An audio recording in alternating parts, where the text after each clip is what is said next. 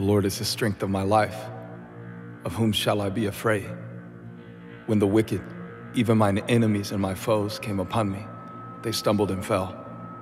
Though a host should encamp against me, my heart shall not fear. Though war should rise against me, in this I will be confident. I've got a promise. Turning back is not an option. There's a calling on my life, and I'm not about to drop it. I got this. For this I was chosen.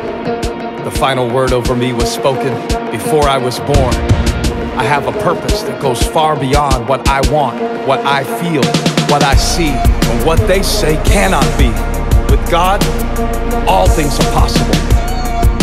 And when my desire aligns with the divine, I am unstoppable. In this, I will be confident. Of course the climb is hard. I'm not surprised.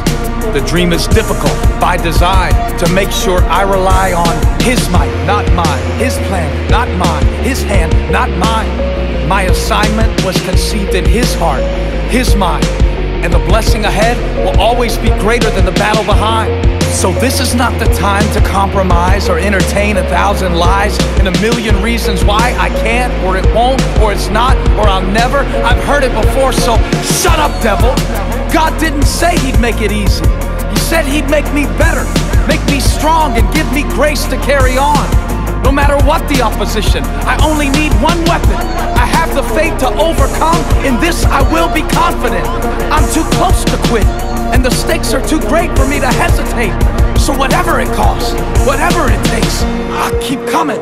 I show up, take the shot with my hands shaking. The fear is real, but it won't break me.